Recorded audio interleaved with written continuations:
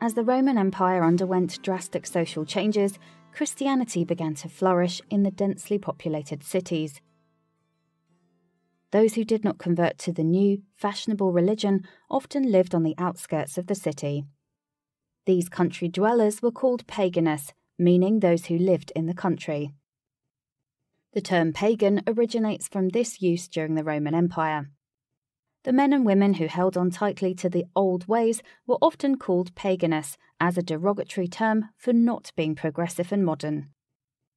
Currently, pagans have become known broadly as anyone who does not follow the Abrahamic traditions of Christianity, Judaism, or Islam. Over time, the term pagan became ingrained in the dominant culture as someone linked with the countryside and the natural world. During the beginning of the Renaissance, pagan symbols and traditions found their way into mainstream European culture through art, music, and literature. The ancient Greek traditions and symbols surged in popularity until the Protestant Reformation. During this schism in Christianity, the integration of pagan symbols and traditions was severely halted until 100 years later during the Enlightenment. The resurgence of Greek and Roman classics along with their pagan roots was once again acceptable in society. During the 19th and 20th century, paganism once again began to flourish in the minds of people as other religions, such as Buddhism and Hinduism, were taking off in popularity. This, coupled with the rise of interest in ancient civilizations, helped to spur the foundations of modern Western paganism. During the resurgence, there was increased interest in Druid revivals, ancient spirituality, and communing with nature. The most recent pagan renaissance occurred during the 1960s in Europe. It began with the repeal of the Witchcraft Act of 1604. In 1542, the English Parliament passed the Witchcraft Act that allowed any crime associated with witchcraft to be punishable by death. While it was repealed only 5 years later in 1547, it was once again restored in 1562. During the reign of James I, the Witchcraft Act of 1604 was passed, which shifted the original witchcraft trials from the church to ordinary courts. The Acts of 1562 and 1604 stayed firmly in place for over 300 years, until their final repeal in 1951.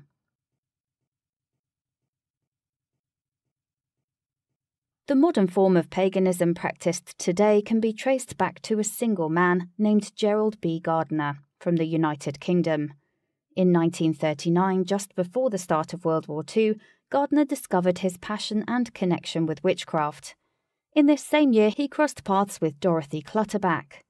Dorothy was a high priestess in the New Forest Coven, and she initiated Gardner into a secret coven of witches. In 1949, Gardner published a book called High Magic's Aid, which he cleverly disguised his experiences in the New Forest Coven as a work of fiction.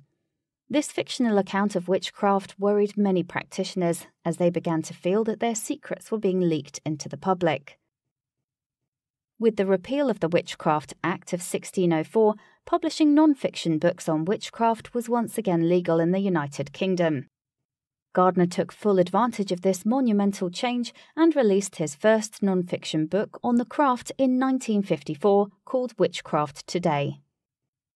Doing so enraged many already frustrated practitioners who already felt their secret traditions were being publicly displayed. He adamantly maintained his position and fervently argued that he did not reveal any secrets that were being protected through the oath he took during his initiation. He feared that with the aging of the current community, many practices would be lost unless new members could be found. In order to keep the craft alive, Gardner vowed to publish more books about witchcraft and to become the spokesperson for this blossoming new movement. With that, he began to develop his own tradition that combined ritual with ceremonial magic from various traditions with the help of Doreen Valiente. Gardner did become the pagan movement's most outspoken supporter, and the works he and Doreen created became the foundational platform from which all modern pagan movements have sprung. Gardnerian witches are those that have been initiated into a coven with an unbroken lineage that can be traced back to the father of modern witchcraft, Gerald Gardner. Their sacred rites and holy rituals have been protected through sacred oaths over the last 50 years. The emergence of modern paganism can also be linked to another influential figure, Alex Sanders. As a young boy of 7, Alex accidentally happened upon his grandmother in the kitchen. She was surrounded by various ritual objects and stood nude performing a ritual. Dismayed by the scene, Alex was sworn to secrecy and initiated into the practice by his grandmother. Over the years, they developed a deep bond as his grandma Bibi passed down her wisdom of spells, charms and rituals. The most important of these being the ceremony of drawing down the moon. In 1942, he burned her Book of Shadows as she had passed to the Summerland. Around this time, Sanders met Maxine Morris, married her and established a new coven. This coven grew immensely and at one point contained over 1,600 members. Alex and Maxine gained fame through television appearances and radio shows, where they became known as the King of the Witches and the Witch Queen. But in time their relationship strained and Alex and Maxine separated. Maxine went on to create her own coven while Alex drifted slowly into retirement. After his death in 1988, a simmering rivalry between Alexandrian and Gardnerian witches erupted throughout the community. Out of Alex Sanders' coven emerged a powerful couple, Janet and Stuart Farrer. This influential couple published several books on the Neo-Pagan movement during the 1970s, including 8 Sabbats for Witches, The Witch's Way, The Witch's Goddess, and The Witch's God. Their books were published throughout the United Kingdom as well as in the United States. Their reach into both these arenas enabled them to highly influence the thoughts and practices of the modern neo-pagan movement.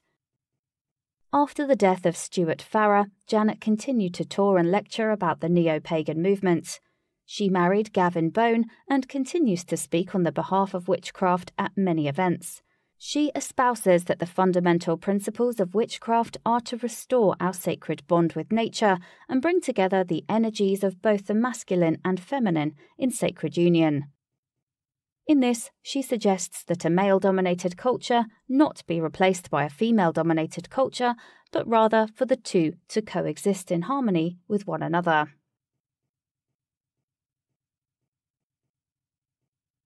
Paganism found a strong ally in the second wave of feminism during the 1960s and 70s. The nature-based foundation appealed to ecological activists, as both found nature to be sacred. Many practitioners begin to regard themselves goddess worshippers rather than witches in a coven. While Wicca originated in the United Kingdom, goddess worship sprung forth in the United States as a reaction to mainstream patriarchal religion. In this version of paganism, the goddess is the practitioner, not just reflected during ritual, as she embodies both sun and moon, invoking the goddess within. This concept aligns beautifully with the feminist concept of self-empowerment. In some new traditions, this is taken to an extreme, where practitioners choose to exclude men from participation in their covens. On the forefront of this movement, Zed Budapest is a staunch advocate of the sisterhood of witchcraft, where all men are excluded from covens. In 1970, she moved from New York to Los Angeles, where she opened the now famous shop, The Feminist Wicca. This store became a matriarchal spiritual center for women in the area. Many neo-pagan women met in her shop to celebrate and worship during the solstices and equinoxes. All pagan traditions draw from the ancient beliefs as well as from modern beliefs formed in the last century. This religion is a sacred mixture of the old ways, from consisting of paganist roots to the new ways focused on divine personal experience. Regardless of the origin of the information or the lineage of the practitioner, paganism flourishes in our societies, as it brings a conscious personal connection with nature, as well as with those around us in a communal bond.